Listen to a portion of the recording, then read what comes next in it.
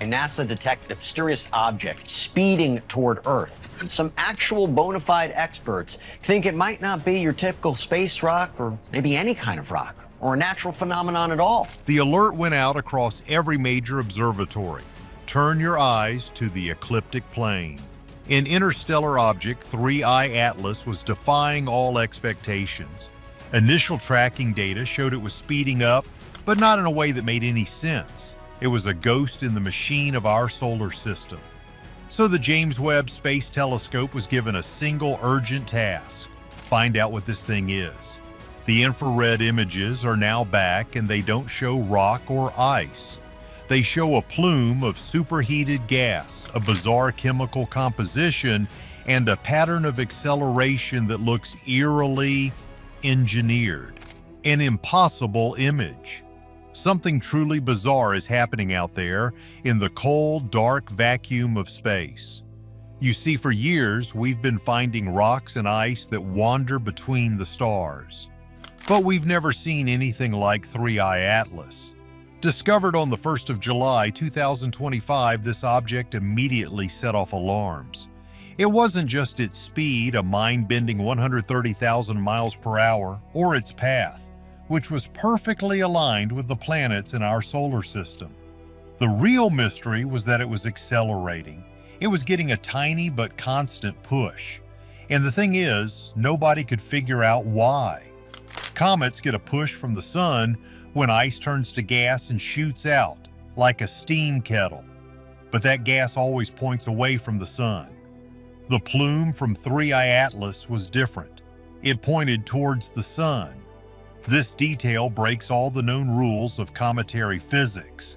It was like seeing a boat's wake appearing in front of it.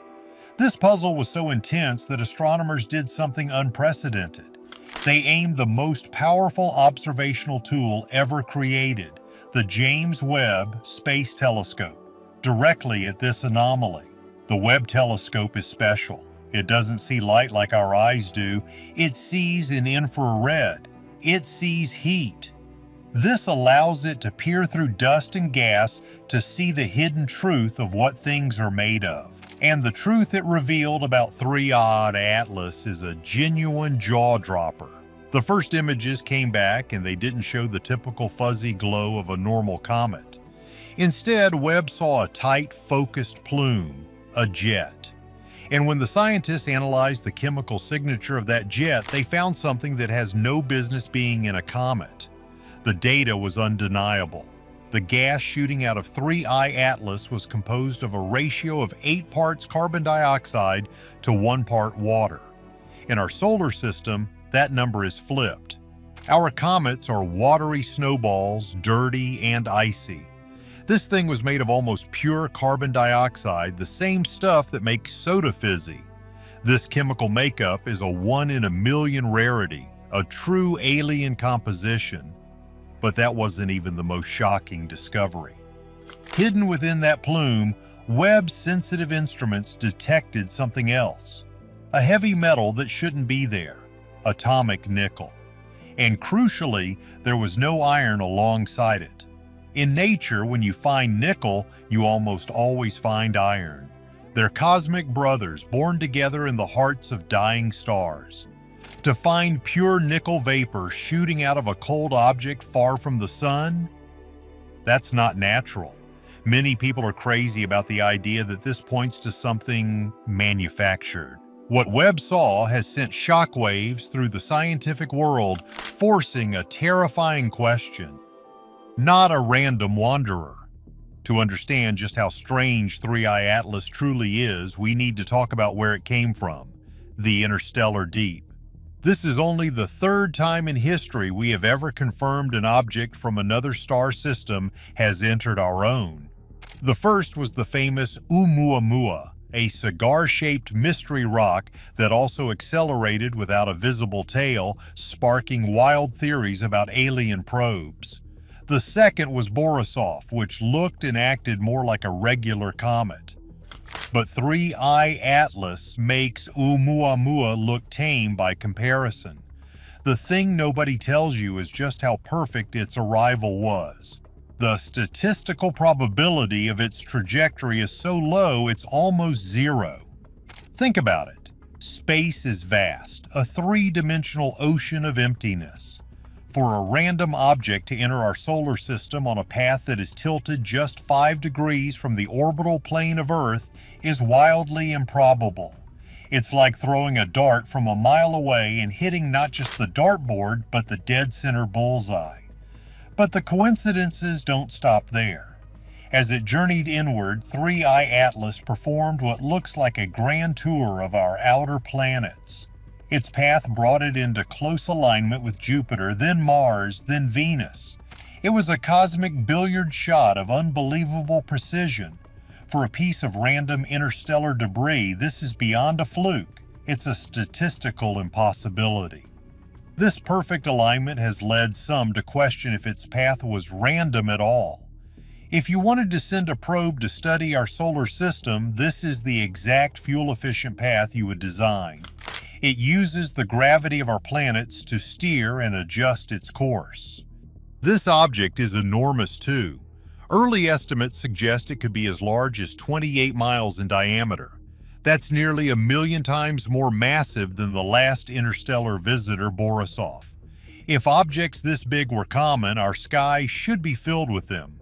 We should have seen hundreds of smaller interstellar comets before one of this size showed up. But we haven't. This is the first of its kind. Its sheer size, combined with its impossible trajectory and strange acceleration, paints a picture that is deeply unsettling. It's not behaving like a dead piece of rock. It's behaving like it knows where it's going. But the path was just the beginning. The real anomaly is the engine driving it, breaking the laws of physics. Let's talk about that push, that strange acceleration that started this whole mystery. When astronomers first clocked it, the force was tiny, about 4 times 10 to the -7 meters per second squared. That's an incredibly small number, a push so gentle you would never feel it. But it was constant, and it was pointed directly at the sun. This is what scientists call a non-gravitational force. It's a push that doesn't come from the pull of a planet or a star. In comets, this force is always caused by outgassing. The sun heats the ice turns to gas, and it shoots out, pushing the comet in the opposite direction. Simple action-reaction. But 3i Atlas turned this rule on its head. Its push was sunward. To achieve that without gassing, the jet would have to be on the side of the comet facing away from the sun, the cold side, which makes no sense. This is where the James Webb data becomes so crucial. The discovery of atomic nickel without iron is the smoking gun for many researchers. The process to separate nickel from iron is an industrial one. We do it here on Earth. One common method is the MON process, which uses carbon monoxide to separate and purify nickel. And what else did Webb detect in the plume besides the overwhelming amount of carbon dioxide? A familiar ratio of carbon monoxide. The pieces start to fit together in a very disturbing way. This has led to a radical theory. Some scientists are now comparing the plume of 3i Atlas to the exhaust of an ion thruster. An ion drive is a real technology we use on our own spacecraft.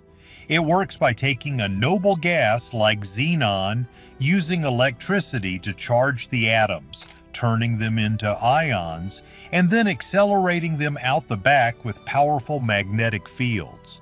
It produces a very low thrust, just a gentle, constant push, but it can do it for years. The exhaust is a narrow, focused beam of ionized particles. It looks to an infrared telescope a lot like the plume Webb saw coming from 3i Atlas. That sunward acceleration could be explained if the object was actively thrusting to slow itself down as it approached the sun, perhaps to enter a stable orbit. This isn't just a comet. The evidence suggests it could be an interstellar vehicle. Talking to the void. So what does all this mean? We have an object from another star, 28 miles wide, on a seemingly impossible trajectory, pushing itself with a mysterious force. Its exhaust contains the chemical signature of what could be an industrial process, looking eerily like the output of an ion drive. It's easy to let our imaginations run wild, but we have to be grounded. The thing is, this is what the data shows. These aren't wild guesses. These are measurements from the most advanced telescope humanity has ever built. We are now in a position where the natural explanation that this is a comet requires us to accept a whole list of 1 in a billion chances all happening at once. The artificial explanation that this is a probe or vehicle of some kind only requires us to accept one thing, that we are not alone. But even calling it a probe might be far too simple. The data opens the door to possibilities that are grander, more complex, and in some cases far more concerning. You see, a simple probe is for observing. But what if the purpose of 3I Atlas isn't just to look? Think about its colossal size. 28 miles across. That's bigger than the asteroid that changed the course of life on Earth. Why would you build a simple robotic probe that big? One theory that fits the scale is the ARC hypothesis. What if this isn't a scout ship, but a lifeboat, a generation ship? Imagine a civilization facing the end of their world, their star dying, their planet growing cold. What would they do?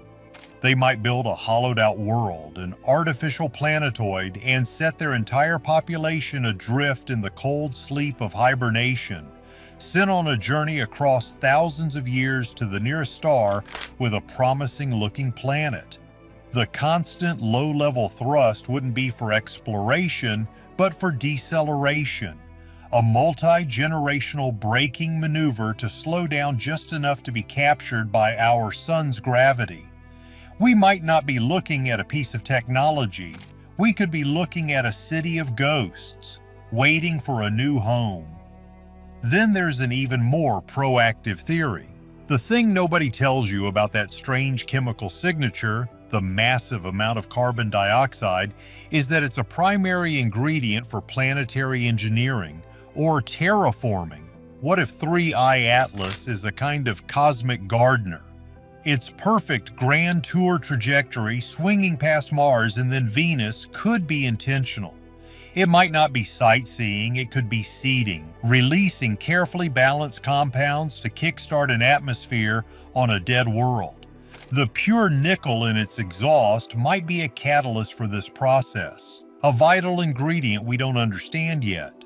In this scenario, humanity isn't the target. We're just the current residents of a solar system that's been scheduled for renovation. On the flip side, what if we are the target? There's a long-standing scientific concept called a Bracewell probe.